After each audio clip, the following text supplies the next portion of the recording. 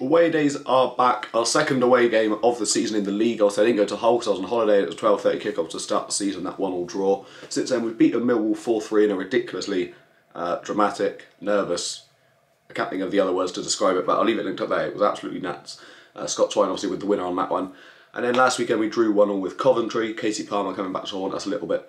So yeah, make sure you go and check out those videos. But we got 3,000 I think, or maybe 3,100-ish City fans headed up to Derby today. A lot of us trying to buy Oasis tickets on the way, so that'll be fun. I'm off to go to the Wetherspoons next to Temple Meads to get a breakfast, and then my train's about 9:30. Oasis tickets go on sale at 9, so that's mission 1 for the day, and then the second mission is to get to Derby and hopefully see the City win. Go on the boys. We've made it to Birmingham on the train. Oasis tickets are secured, so that's all good. The Peroni's going down a treat. We're halfway to Derby now. We're due in there in about an hour maybe. So yeah, let's get up there. Come on.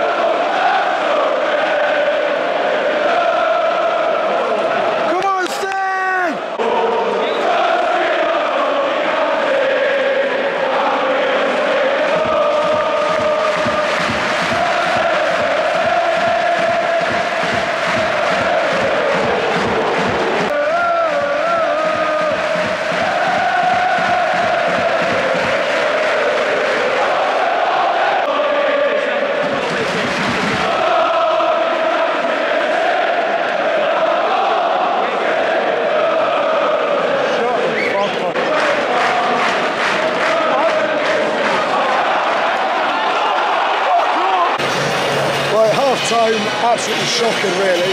We've just not been able to finish our dinner. To be fair, shocking's probably a bit harsh. We've been alright. My voice is gone, as you can probably tell.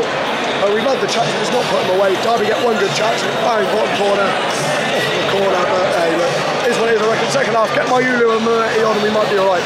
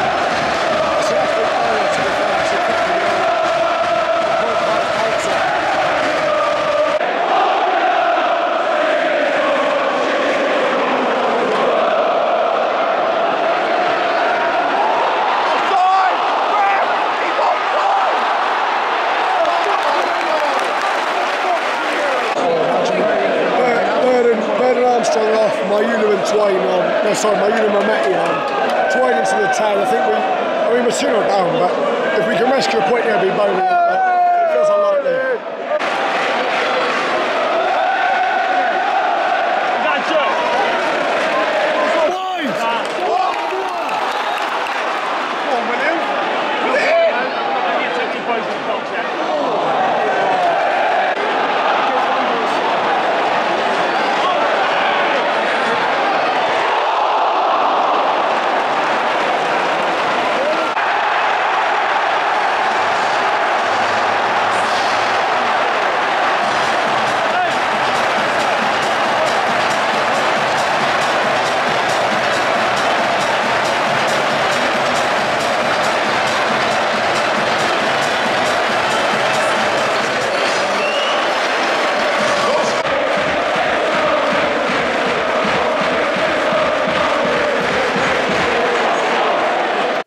Well, that was just really bad, wasn't it, really?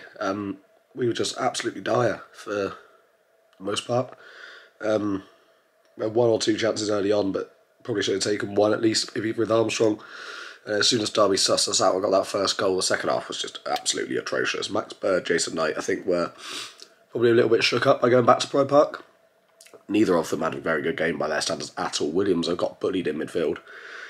And that third goal especially, our midfield was just non-existent. It was shocking. But, hey, what can you do? We got the international break now to hopefully work on some stuff, maybe get McNally into the side, get a couple of players back from injury. Hirakawa came on, which was nice to see. He looked alright, won us a corner early on. He didn't really get on the ball a whole lot, to be fair, but when he did alright. But yeah, we got the international break, then we got Blackburn, where I won't be. I'm going to Brighton versus Ipswich that day, so you'll have that video instead. Then we got Oxford and Swansea, which I'll be at. So yeah, let's hope that we turn it back round after the international break, because it's now, what, 2 wins, 1 draw... No, sorry, 2 draws, 1 win and a loss from where we've been in 4 games. It's not ideal, but it's not terrible.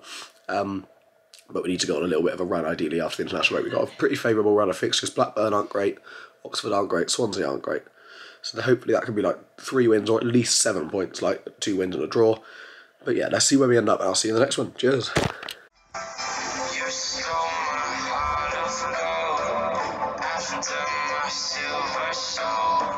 Can you take any deeper?